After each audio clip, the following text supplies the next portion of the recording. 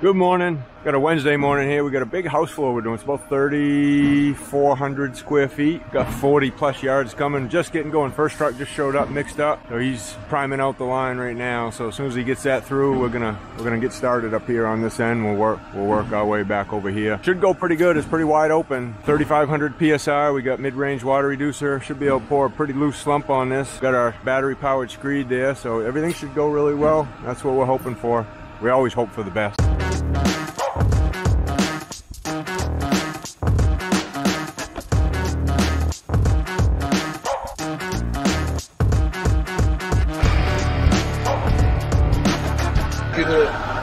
I haven't gone and see him yet. I gotta get in there. He's gonna be the new one. He's gonna be there. He's gonna be there. Spot seeing. Is bigger better, and I want to hear from you guys. And just to make sure you guys know what I'm talking about square footage here. So the square footage in this basement is 3,400 square feet, and that's going to be a finished basement. It's a walkout basement. There's actually a lake right out front of here that you can't see. So 3,400 square feet here. Then there's going to be another 3,400 square feet, obviously on the first deck floor. So that gives them 6,800 square feet of floor space, finished floor space. And I didn't even see the whole house plans. There could be another story above this, you know, that would get them way up over 7,000 square feet in a house. So, you know, is bigger better? Do you guys like big houses like this, or do you like something a little smaller? You know, what I want to hear from you guys is, you know, what's the square feet of the house you live in, and are you happy with it? Would you like something a little bigger, or would you like something a little smaller? You know, and I guess that can kind of depend on where you are in life and what age you're at, and if you've got kids, and you know, are your kids grown up and moved out. But you know, if you're specifically speaking right now when you're watching this video, you know, how many square feet of finished house do you have? And then, would you like something bigger? Would you like something smaller? And then, you know, maybe why, if you want. That would be kind of cool to see in the comments and see everybody's reasons for, you know, if you think this house is too big, would you want a house this big? I mean, 3,400 square feet. That's a pretty big house for central Maine, you know, rural central Maine, not really close to a city, kind of out in the woods. But they are on a nice lake, so I guess the lot itself is pretty cool. I have no idea what, like, the property taxes are probably gonna kill them here, but anyway, we're gonna kind of go over the pour here. I'll kind of walk you through what we're thinking about as we're pouring. We came here a few days ago and we shot our grades with the laser level. You know, we snapped a chalk line around. That's me way in the back corner, kind of mag floating the edges to the chalk line. And that chalk line is the same as the top of the wall right here on the left, the walkout part. So this is a completely flat floor. Not really any plumbing or anything going down here. Just going to be like, you know, game room, bedroom. There's not really any bathrooms or kitchens or anything going down here. That'll all be on the upper floor. And we're pouring a 4-inch thick floor. You know, we're using our regular floor mix, our 3,500 PSI floor mix with water reducer. It's got fiber mesh in it, a little bit of air in it. But it's our same basic floor mix, 3/4 inch stone. And we're pouring on styrofoam. Most state law in Maine, you know, codes requires 2 inches of styrofoam pretty much around everything. So under the floor, you gotta insulate the foundation. It's just the cost itself of the styrofoam. It's about $50 a sheet, you know, for a 4x8 sheet. So it's just crazy. It's crazy expensive to build a house in Maine now. But I guess it's not too expensive for these guys since they're building this humongous thing.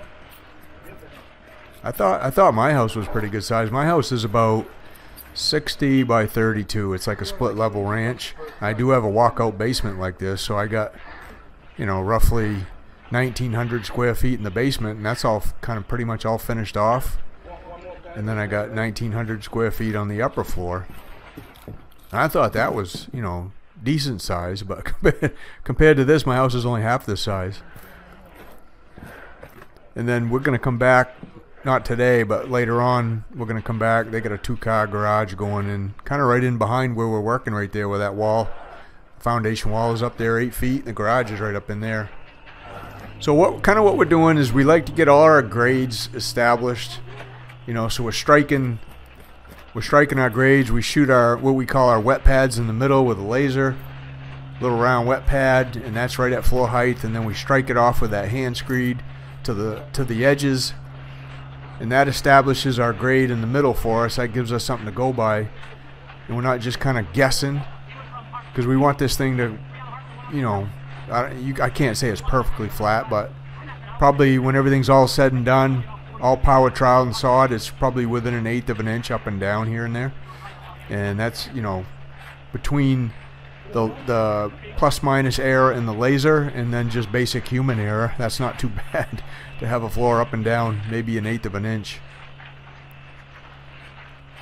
And so once we get our grades established, you know, one guy jumps on the screed. We're using MBW's battery powered screed demon there with a 12-foot board, and that's me running the screed. Then we got Luke and Harvey and Eric kind of puddling, raking, and then Darren's running the bull float. So it's kind of that process. We got 42 yards coming, so 4 10.5 trucks. And the way we like to do things is we just like to dump a 10.5 truck right out just as fast as we can. You know, get it pumped right out, and then get it out of the way so the second truck can be backing in, mixing up while we're doing this stuff right here. And it just kind of keeps the pour going. And we don't want a big wait in between when we get done screeding and bull floating and then starting on the next truck. So, you know, we don't want to just dump out 5 yards off the first truck, get that screeded, dump out another 5. It's just not the way we like doing it. I mean, there's nothing wrong with anybody that does it that way, but we know what we can do and how fast we can do it, and then we know how much working time we have with the concrete because we work with it every day. So dumping 10.5 yards at 4 inches is going to cover, you know, in the ballpark of like 800 square feet, 840 square feet.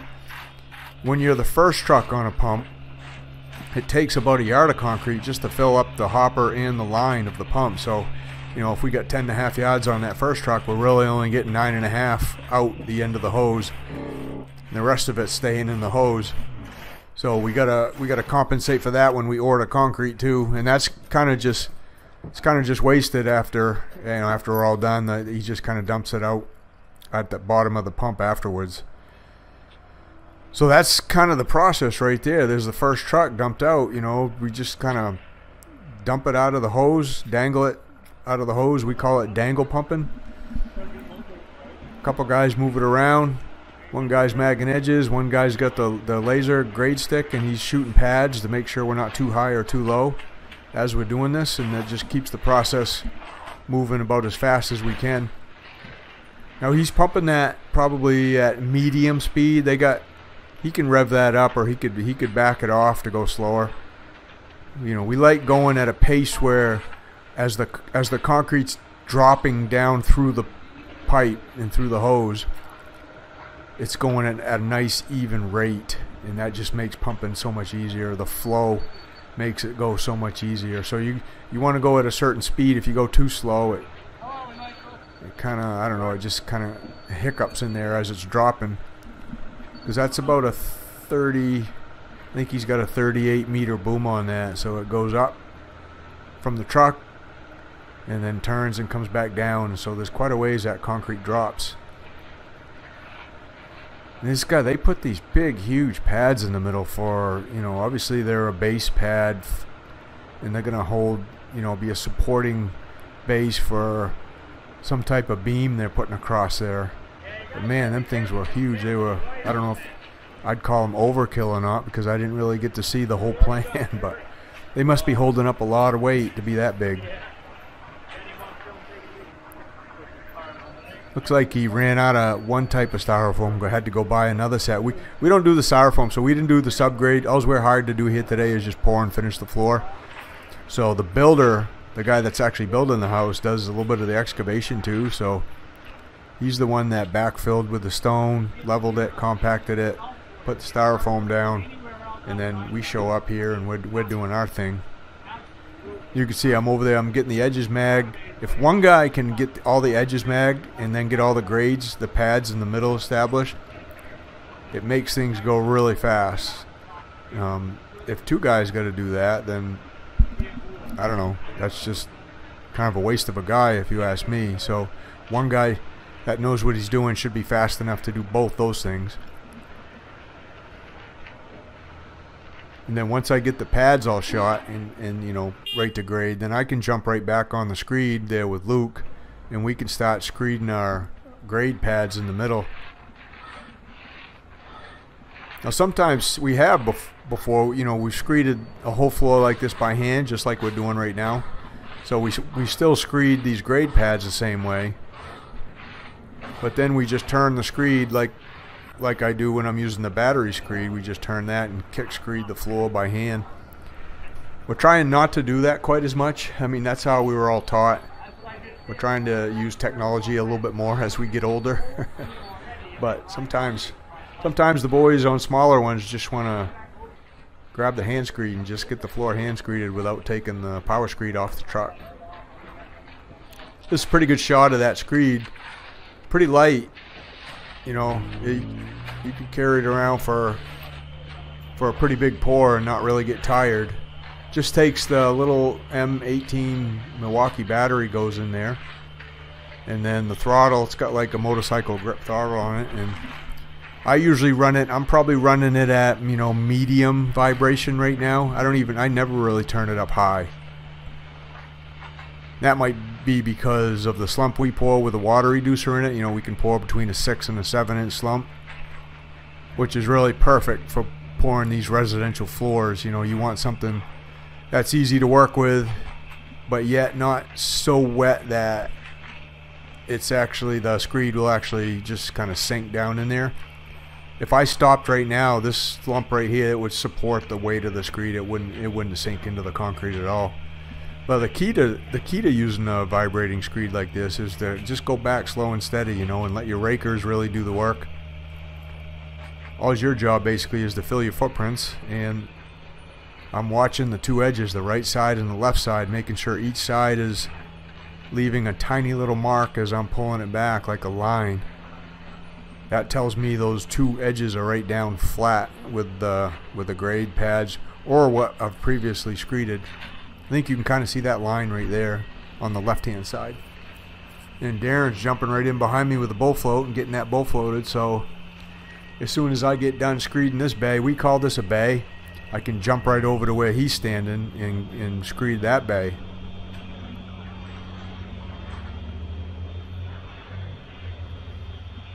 That's going pretty good so far. You can see the guy that does the screeding probably is the guy that's working the less hard, I guess.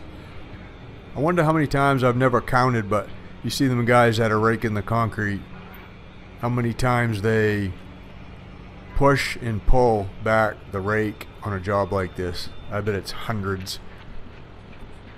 I wonder if they have like you know how you have like those walking watches or whatever that measure how many steps you take. It'd be kind of cool if they measured one for how many times you push that thing back and forth on a job.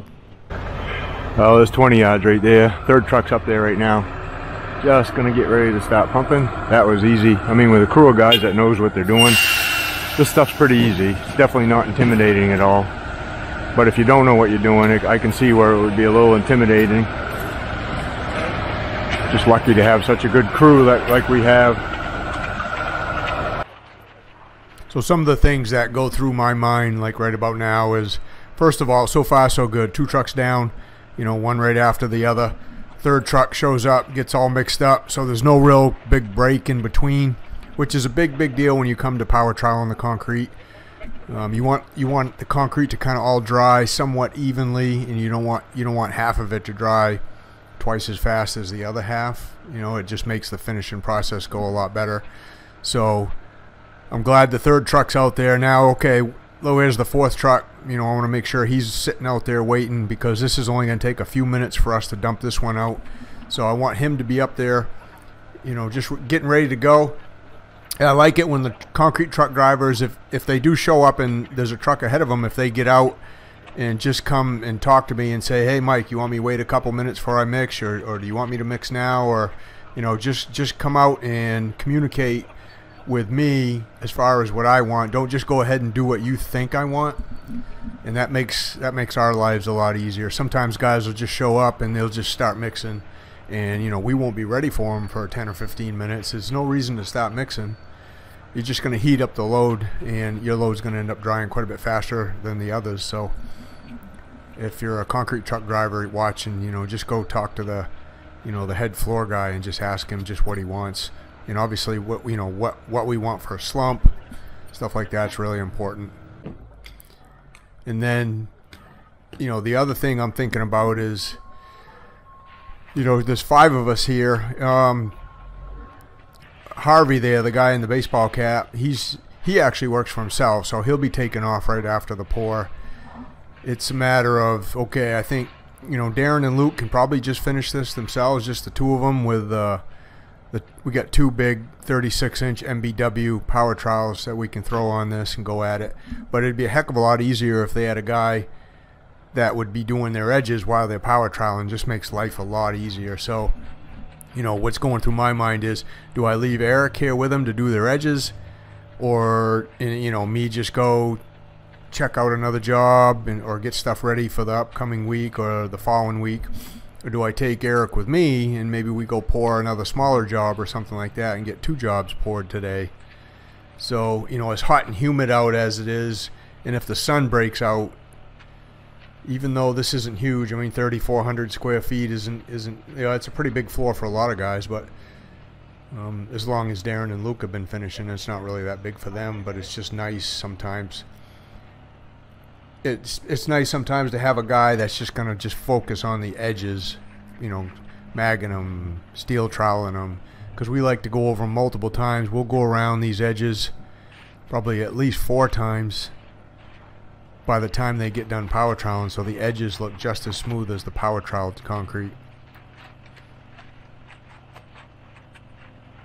See how easy that is, screeding.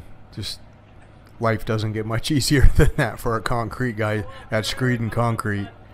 It really doesn't get any easier than that. So it's a combination of having a really good vibrating screed, a good operator on the screed, the right slump of concrete, and then 2 really good puddlers that know exactly the height of the concrete needs to be, you know, as you're pulling it backwards, so there's no stopping and starting.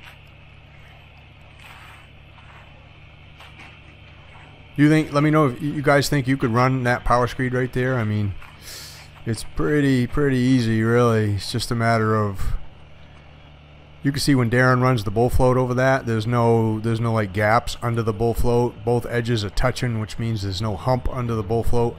That means it's perfect right there. That's exactly what you're looking for. If you got to go back, if there's dips under that and you got to go back and throw concrete back in those dips and then re-bull float over it, that's not really the right way to screed. Your floor is going to be up and down a little bit. You know, we want a tolerance of about 1/8 of an inch. I mean, nothing's perfect, but we're trying to shoot for 1/8 of an inch minimum tolerance on this in that 12 feet. All right, we're at truck number 4. Looks like it's going to be close. He's got 10 on, plus the pump's got about 1 yard in him. So 11 yards. That section back there, that little rectangle back there, figured about 7.5 to 8. Well, I'm thinking it's going to do it. We'll see here in a minute.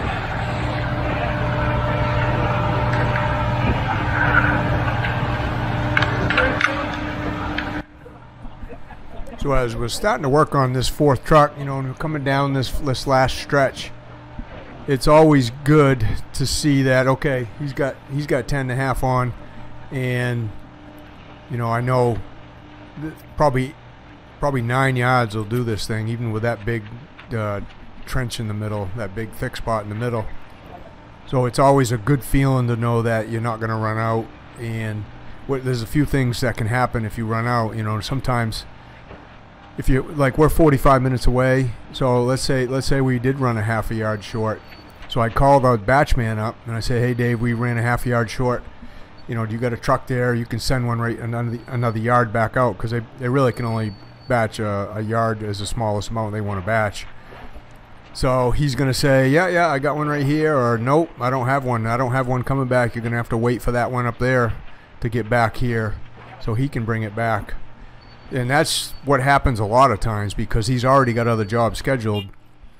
So, you know, not only the guy has to pull away from the pump truck, he's got to wash his chutes down, and then drive 45 minutes back to the plant, back under the hopper, back under the boot. You know, takes a few minutes for him to load him. He pulls out. Whenever the concrete truck usually pulls out from under getting batched, they usually stop and they rinse off any dust or anything on the truck.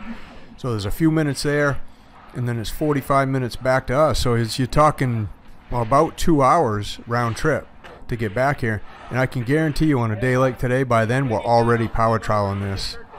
And maybe not the section that we left off from, but where we first started, we're already power troweling.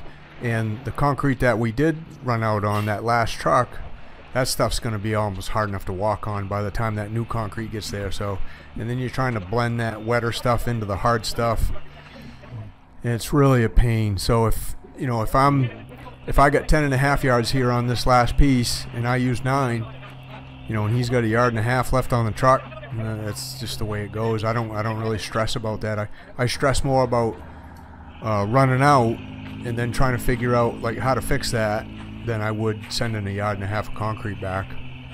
And it's just part of doing the concrete, you know, in a state like we're in, where we got to drive, you know, sometimes 30, 40, 50, 60 minutes or more away from the concrete plants. You know, the further you are away, the more you want to make sure you don't run out. So if we do waste a little bit of money on them bringing some concrete back, it's a heck of a lot better than, you know, having to spend more money on a small load charge plus the extra yard plus all the time it's going to try to blend that last piece back into. That beep means he's starting to pump, so the concrete truck driver knows to put some concrete in the hopper, and then the beep means to stop too. Looks like we're gonna have plenty. That's a good sign on a big floor like this. Day like today, they're calling for showers later in the afternoon, so this should be done, power troweled, sawed by maybe like 1:30, 2 o'clock if everything goes right. So that's what we're hoping for. So I'm gonna get this last bay screeded down. What we normally do after we get this screeded down is, obviously, you know, we'll get it bull float. Hobby's there bull floating it, and then once that's all done, we'll bring all the tools up, get the tools washed. The concrete driver and the pump driver both have water, so we just use their water to wash everything up, get everything loaded. And then the next thing we'll do is we'll go check where we first started, check the concrete, see how firm it's getting, to try to determine how much time we got. You know, hey, we got 15 minutes, or hey, I think we got about an hour. We can run to the store if we need something and come back. So that's typically what we do after the pour like this. Make sure the power trowels are gassed up, the blades on the power trowels are all good and ready to go. That sort of thing. That's kind of what finishing. No, I didn't get a video of me finishing here, but we're going to finish up. Everybody's up there washing up. We got plenty of mud. I'm guessing it's a little overcast today. It's probably 75, 80 degrees. There is a slight chance of a passing shower, so we might have to worry about that, but I'm guessing we got about 1.5 hours, maybe 2 hours before we start power troweling this. So we'll check back in with you then. We'll see how close my guesstimate is, and see you in a couple hours.